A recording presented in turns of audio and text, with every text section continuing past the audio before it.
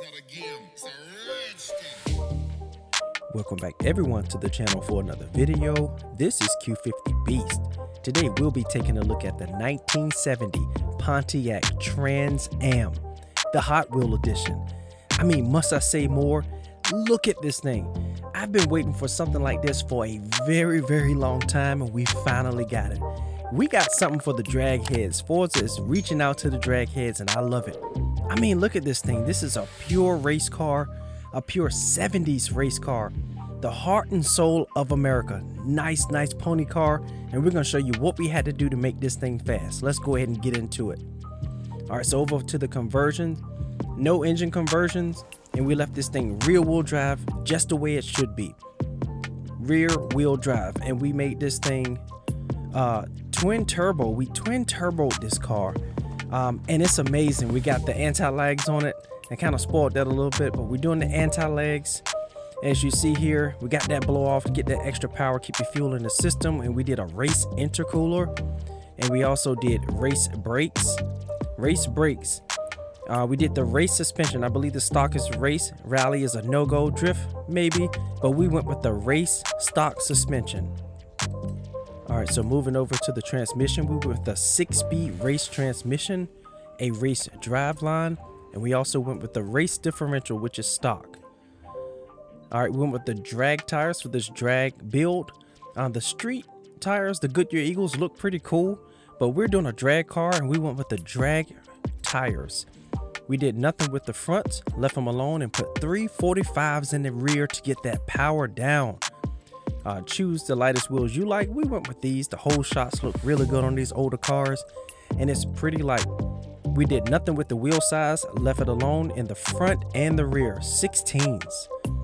All right, so for the rear track width, we spread it all the way wide just to give it that drag look and left it narrow in the front. This is an amazing looking car. So for the tires, we went 31.5 in the front and 15 in the rear so we can get that power down. Gears went with 220 gears, 374 first gear, 237 second gear, 169 third gear, 122 fourth gear, 105 fifth gear, and 0.90 for the sixth and final gear. Alignment, we did nothing with the front, but we zeroed out the rear.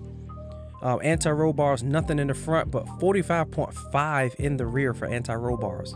We didn't touch the springs at all, and I raised the car up just a little bit just for aesthetics. You could have left it slammed and it would have been just fine, but I raised it up to give it a more natural look. Nothing with the dampening, front rebound stiffness, bump stiffness, left it alone. Our downforce went all the way speed, front and rear. We did nothing with brake, and we did nothing with the differential. Simple and easy launch, and we're off to the races.